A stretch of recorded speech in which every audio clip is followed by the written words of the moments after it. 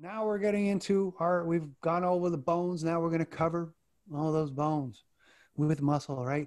We might be familiar with many of all these muscle names, right? All those common names like pecs, right? Your deltoids over here, your delts, your biceps brachii, right here, your abs over here, your traps, your trapezius, your lats and your traps over here, your glutes over here, your quads, your hamstrings over here, right? So you got all these great images online. You can just Google all these images and see them in real life, right? And at some point, you'll be able to recognize the gastrocnemius, the soleus, your triceps. And let's see, these would be your flexor carpi radialis over here, and there would be your flexor carpi ulnaris, right? So you're going to be able to kind of recognize all these by the time you're done with it, right? So I could put a picture like this, any one random picture I get off the internet, and you should be able to recognize it. More scientifically here, right? We're going to look at the kind of nature of muscle and understand why it's connected the way it is and what it does, right? And then eventually we're going to look deep inside this muscle and see how it's doing this action, right? But your basic action of any kind of muscle, right? We're talking about skeletal muscle for this one, but any kind of muscle tissue, the third tissue we're talking about is contraction. That is the ability to shorten, and then whatever it's attached to, it's going to pull those two things closer together, right? Or maybe create a squeezing force depending on how it's arranged right there. But that's the nature of muscle tissue, right? It's contracting, it's shortening. It's the only tissue that does that. That's the unique characteristics, the defining characteristics of muscle tissue is to contract. Here, you got the classic high school frog experiment. Take a frog leg, you attach it to a base and a weight, then you have a little stimulation right here. And when you stimulate it, it contracts, and then it's going to move that weight up, right? So this is what muscle does right here. And so in this case, it's moving the weight closer to the base right there. So here's some examples. And here's your rhomboids. On a picture like this, you got the superficial muscles over here. You got the deeper muscles over here. And they're all attached to bones in different ways. So these are your rhomboids right here. They're attached over here somewhere on your spine and then on the medial border of your scapula right there. When they contract, right, what's going to happen based on the movement of your scapula, right? It's going to bring the scapula closer to your spine right there.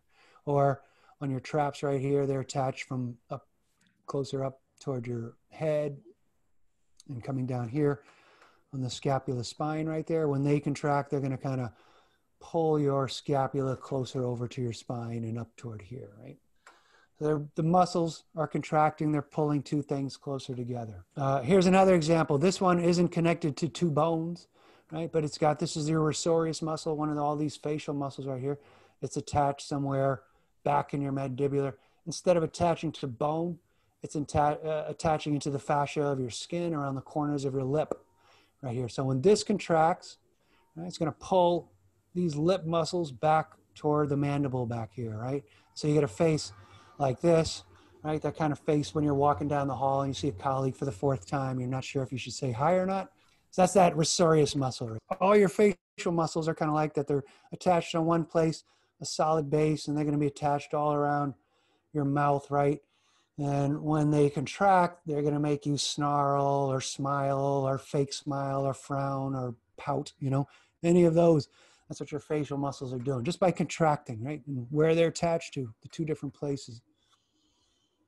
So, again, muscles spanning two, mostly joints, although those examples were not exactly joints, right? But they're contracting and they're pulling those things closer together. For most of the muscles we're going to look at are connected to bones that are making up a joint, right? And so they're spanning a joint in some way. And so when they're moving, when they're contracting, they're going to cause bone movement around this fulcrum right here, right? So we'll talk a little bit about joints and joint movement in a little bit. When they're contracting and pulling two things together, they're doing it around some kind of fulcrum, right? All right, so that for your whole body, right, you've got joints all around your body, right over here, and that when they're contracting, right? The contraction of those around particular joints, particular muscles around particular joints are going to cause very particular movements. So here, again, is your arm right here, your elbow joint right here. Here again is our muscle, right? So you have these terminology right here, the belly of the muscle, right? When it contracts, it's going to exert force and pull those two things closer together, right? These attachments right here, right? The muscles are going to merge onto these tendons, which are dense, regular connective tissue, and then are going to insert onto the bone, right? So you got these attachments that are attaching the muscle to the bone right here. There's names for these attachments. The base right here in this experiment is not moving, right? It's fairly stable. And this is going to be referred to in this situation as the origin. This weight right here is moving. This is going to be called an insertion, right? So you got these two attachment points. One is going to be referred to as the origin. One is going to be referred to as the insertion, right? The insertion part basically is moving closer to the origin, right? It's not that these things just move closer together. The insertion is kind of moving closer to a more stable origin. And we'll see that's really the definition of these two terms right here. So here we are again. And about those origins and insertions, here's the general principle for all your appendices at least, right? All your arms and leg stuff. Your origin is going to be what we'll consider proximal to the joint. And remember the terms proximal and distal for your limbs, right? The most proximal part is the closest to your base, right? Your shoulder is proximal to your elbow. Your elbow is proximal to your wrist, right? So the proximal part is going to correspond to the origin. The distal part is going to correspond to your insertion. In fact, some anatomy books are just calling them a proximal and distal attachment instead of origin and insertion. So that's the general rule about those two right here. So in this case, right here, we have the biceps brachii. We have the brachioradialis right here. And those are coming off particular bony structures, which you have learned at this point, right? So origins and insertions are going to be described by the bony landmarks that they attach to. So for your biceps brachii, you have two kind of heads, as they call them, your supraglenoid tubercle and the coracoid process. Those are where part of your attachment points for your biceps brachii. They span down here and then insert into the radial tuberosity right here. Right? So this is the most proximal part and this is distal. Right? So origin, insertion. And you'll see figures like that, classically, almost all of them have the origins in red, insertions in blue. For almost all of those models that you'll see right there.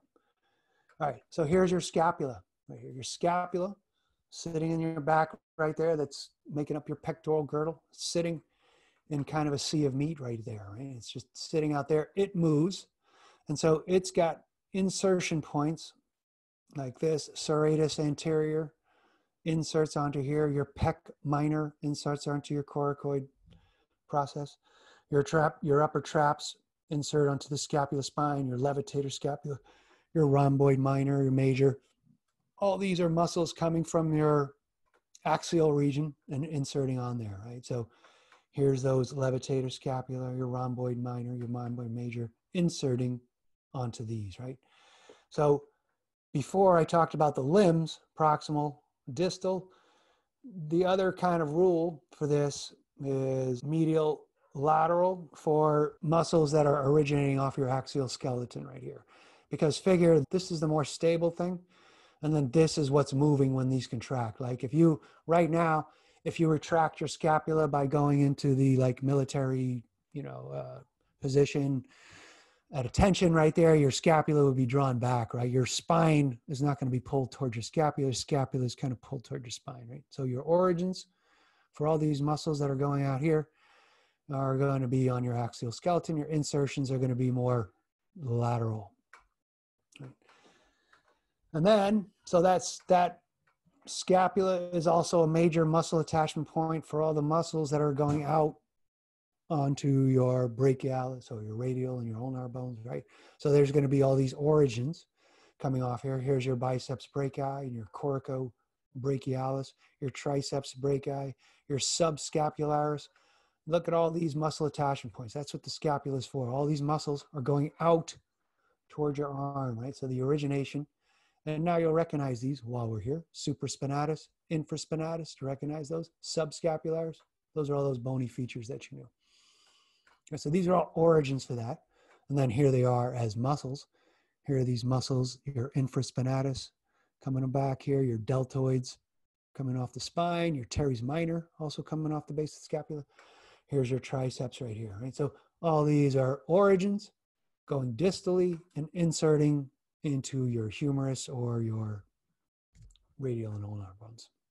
Origins, proximal, insertions, distal. Every muscle that you got to know that this is the biceps brachii, that this is the long head, that this is the short head, that this is the coracobrachialis, that this down here is the brachialis, and you got to know, if it's on the list, you got to know where they attach to on both sides. Okay. If you know the origins and the insertions, you know, I'll teach you the principle, so you'll know what the action is for that. The basic principle is that these muscles are going to, these attachment points are going to be on the anterior surface of the bone, like proximal to the joint, and the anterior surface of the bone distal to it, and that's going to cause a certain action, a particular action, opposite of the one if it were attached to the backside. But we'll get into that in a second. Right, but in general, though, that's, you know, if I ask you what the origin is, you'll look for the more proximal or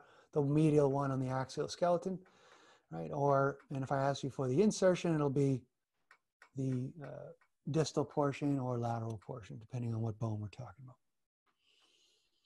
All right, so other kind of thing, least movable end, that's the more stable part, right? So here's your lats right here, right? They're kind of originating all along the iliac crest back here, all along the spine right here, off this big, what's called an epineurosis. You get this broad origin, and they're inserting onto this teeny little spot over here on the humerus. Okay, so this is the insertion, this is the origin. This is moving when you contract your lats. It's not like your back is moving toward your humerus unless your humerus was very stabilized. This is why people often just say proximal and distal versus origin and insertion. But the other things to know, origins often have a broad area, and then they're inserting on a smaller space. They also might have multiple heads, right? Like your biceps brachii, your triceps have multiple heads.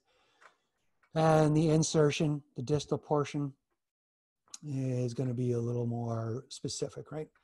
The other kind of weird thing that's not always true, but in general, for your stuff that's on your axial skeleton, the inferior region is going to be the origin, superior on your axial skeleton.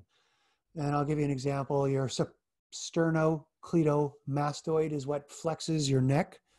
Its origin is on like around your clavicle and your sternum, and it inserts up on your mastoid process, right? So your head, when you shake, you nod your head's moving down toward there. So that's why it's considered that. And we'll see the same for your whole trunk. All right, and so as your question, will we need to know it? This is the kind of stuff that, you know, you'll have to know. These are grayed out. You don't really have to know it. These are the ones that'll be on the practical. All right, so here's the general rule. Like when you're looking at all these muscles that are positioning the pectoral girdle are going to be attached on your axial skeleton, your spine, maybe your head, right? They're going to originate. Their origin is going to be on the axial skeleton. They're going to insert onto the clavicle and scapula. For your arm movement, they're going to originate on the pectoral girdle, that is your scapula or your clavicle, and sometimes your thoracic cage, and then going to insert on the humerus, right? So that'll move your whole arm over there as one by moving the humerus. There's also ones going around, that'll be around your shoulder joint. There's also ones around your elbow joint that are going to originate either on the humerus or scapula, and they're going to insert on the bones below your elbow joint, your radius, your ulnar, or way down on your carpal bones. Right, so they're going to flex or extend your elbow. And then these ones for wrist, for your wrist joint, they're going to originate up here or down here, and they're going to insert on your carpal. So they're going to span that wrist joint right there. For your lower limb, muscles that are going to move the thigh, your hip flexion, your hip extension movements, they're going to originate on the pelvic region and insert onto the femur. Your muscles that move the leg are going to originate on the pelvis and femur, insert on the tibia and fibula, cross the knee joint.